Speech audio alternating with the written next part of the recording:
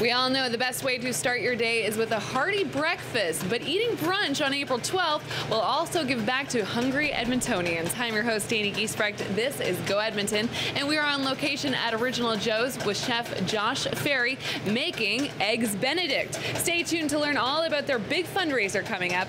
But first, do you know how to defend yourself in an emergency? Here's Shawn TV's Alexa McLean with your first story.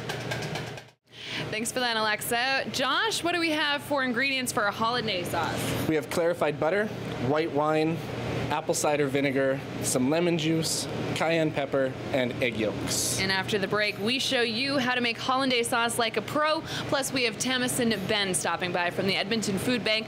Learn why the hunger situation has increased here in our community.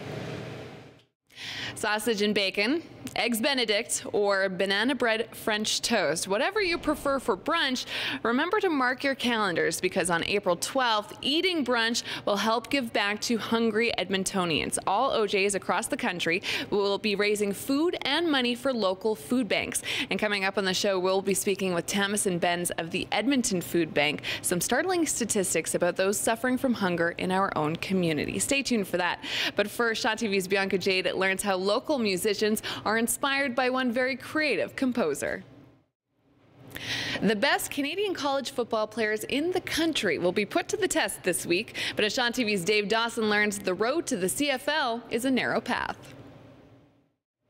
Thanks for that, Dave. We are now here with Tamison Benz from the Edmonton Food Bank, salivating over some brunch here on the side. Tamison, what looks good to you? Do you know what? Everything does. I'm just regretting that I actually had breakfast already. You look at this, its presentation, it smells delicious. I wish you had smell-o-vision. Smell-o-vision, I like that. Yes, that's what we need right now because this is definitely well worth it. Definitely worth waking up early morning on Saturday and Sunday to enjoy brunch, that's for sure.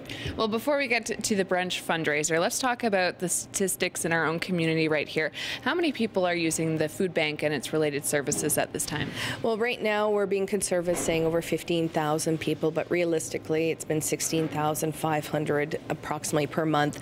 In September of 2014, we actually started seeing numbers of clients going up, and it was shocking us. We didn't know how to react, and we didn't realize what was happening until, of course, the economy, they started announcing layoffs and changes and everything. So we were that kind of community barometer. We were seeing the increase. We didn't have words for it at the time, but I know that what we can do at Edmonton's Food Bank is feed people, and that's what we do best. And so it's because of the community that we're able to continue those operations and continue providing food not only to individuals and families, but to, of course, many agencies, churches and food depots, Salvation Army, Hope Mission, Bissell Street, Boyle Street, Boys and Girls, Big Sisters, Big Brothers. There are so many great worthy organizations out there, and if we're able to help them with their food purchases and their food budget every year, they're able to do great work in the community. So when people support Edmonton's Food Bank, they're helping so many other organizations and people.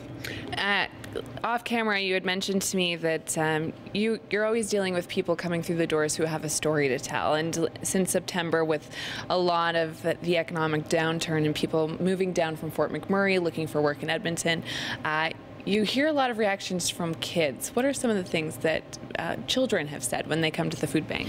Well, definitely we've had a couple of situations. It was surprising in 1 week that we had one little boy, when he got his food hamper, jump up for joy and say, "Look, Daddy, we're rich." And then we had one little girl saying, now I don't have to be hungry anymore. So when you hear children where they're just, all they can think about is their empty stomach or the lack of food, you know that we have to make sure that they get that sustenance and they get those resources in their body for fuel so that they can continue to learn and grow. Because we know firsthand that when people are fed, we are able to, they become contributing members of society. So it's really good for all of us to support each other.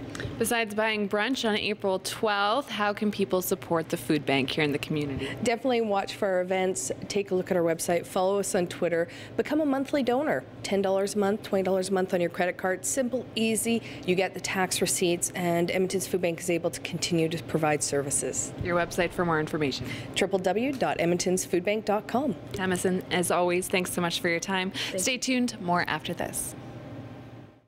Welcome back. If you're just tuning in now, we're making breakfast at Original Joe's. Chef Josh Ferry showing us how to make eggs Benny. This is the finished product, and of course you can't have eggs Benny without hollandaise sauce, so we have all the ingredients laid out here. But the real reason we're making breakfast today is on April 12th, they are doing a fundraiser for the Edmonton Food Bank. We're going to learn all about it, how eating brunch can help give back to hungry Edmontonians. Stay tuned for that. But first, it's a return to the stage for one local actor. Here's Shawn TV's Jen McDonald. What do you do with your old, outdated gold and diamond jewelry? Well, according to Shawn TV's Tim Dancy, selling it could be your worst option. We explore this topic in today's episode of Jewelry Talk. And this is hollandaise sauce made from scratch. Josh, quickly, you had thrown everything into the food processor. You make it look so easy. Is there anything else to it? Not necessarily. It comes with a lot of practice, and there's a lot of batches that get messed up, but you just have to keep doing your thing. And if you follow the recipe, then it turns out really well. All right. Well, I'll let you finish constructing our eggs Benny behind me. We're now joined by Allison Stone with Original Joe's. April 12th is the day for the big event. How is it all going down? Well, on April 12th, you can come into any one of our Original Joe's locations. We have 63 locations. If you bring in a donation for the food bank, you'll get 50% off your brunch item that day. Okay, and what kind of donations are you hoping to see people bringing through the doors? We're hoping for non-perishable, as many things as we can give back that the food bank could hold on to for longer periods of time and hopefully help over a longer period of time rather than things that are going to expire right away.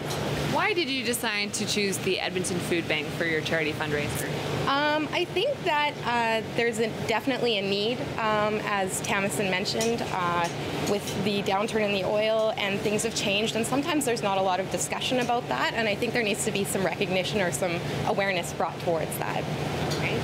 The Edmonton Food Bank does, like you mentioned, help so many people here in our community. Original Joe's often chooses local charities to get behind. What has the partnership been like with the food bank so far? The food bank is amazing. They do nothing but great things for the communities that they're involved in, and we couldn't think of a better, I guess, charitable organization to partner with. So. Allison, thanks so much for your time. Josh, we're going to check back in with you quickly. How are things going over here? We're ready to go. Ready to go? Okay, so I have everything, follow me. I've got everything ready to go. We've got English muffins that have been quickly toasted, and I've got some thinly shaved ham that has been just keyed through quickly, and we're going to move this over to the plate. What do you think, Josh, of this partnership with the Edmonton Food Bank? I think it matches really well with our core purpose in taking care of people and going above and beyond to feeding the hungry people of this city who are really less fortunate. And it's nice that they have a place, an organization like the Food Bank, where they can go and get some help if they need to. Excellent. Okay, I'll let you wrap that up. Before we go, here is your on-the-go calendar. And now the finishing touches, our from-scratch hollandaise sauce on our Eggs Benedict. Don't forget, April 12th, bring a non-perishable food item down to any OJ's and get half off brunch. Plus, you get the satisfaction of knowing that you're helping to feed hungry Edmontonians. EdmontonsFoodBank.com for more information. I've been your host, Dana Giesbrecht. We'll see you next time. Ta-da!